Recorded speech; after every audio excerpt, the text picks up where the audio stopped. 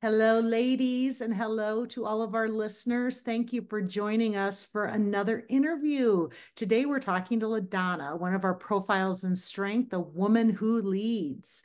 Uh, Fallon and I are going to talk with her about leaning into her strengths and how women in the past have inspired her for all the great things she does today.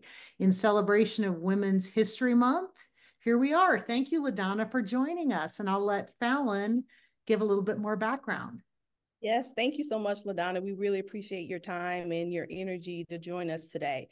So I will just give a brief little snippet of your bio, and then I'll let you kind of talk a little bit more about the work that you're doing in the arena of child prevention, juvenile justice, things of that nature. So LaDonna has over 20 years of experience in juvenile justice and child welfare.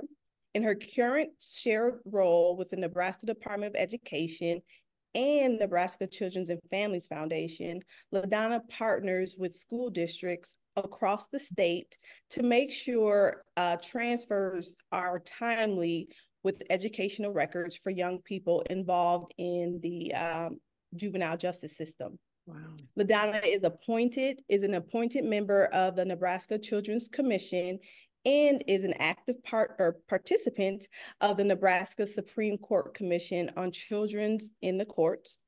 LaDonna holds a Master's of Science in Justice Administration and crime management, and a Bachelor's of Science in Criminal Justice.